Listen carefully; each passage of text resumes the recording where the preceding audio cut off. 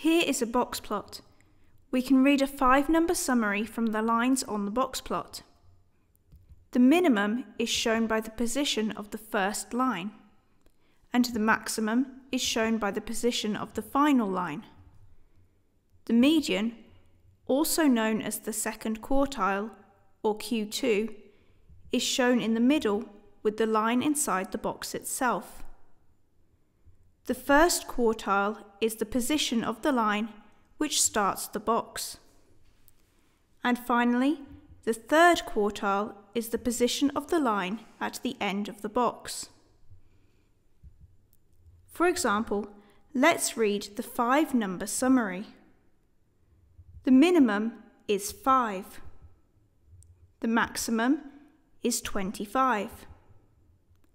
The median, or Q2, is at 18. The first quartile is at 10, and the third quartile is at 20. Now we can use these numbers to find the range and the interquartile range. The range is equal to the maximum minus the minimum. The range is also equal to the total length of the box plot from here to here. So the range equals 25 minus 5, which equals 20. The length of the box plot is 20. The interquartile range is equal to Q3 minus Q1. The interquartile range is also the length of the box part of the box plot, from here to here. In this example, the interquartile range equals 20 minus 10. This equals 10.